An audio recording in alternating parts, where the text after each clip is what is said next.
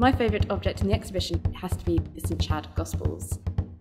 And this is on loan to us from Lichfield Cathedral, and we're very privileged to have it here because it's still very much part of cathedral life there.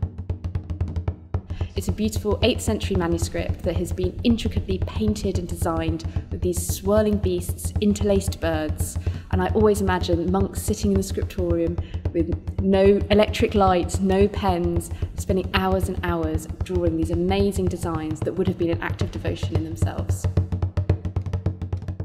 Why not find out if you agree with me about my favourite object by coming to the Celts exhibition? Book your tickets here by clicking on the button until the 1st of February, after which the exhibition goes up to Edinburgh. And if you'd like to find out more, you can watch me speaking about the introduction to the exhibition here, or listen to my co-curator Julia Farley here. Thank you very much, and don't forget to subscribe. Oh, I can't say subscribe. Subscribe. Don't forget to subscribe. Action. Oh, no, wait. Sorry, I got hair in my mouth. Sorry. Thank you for watching my video.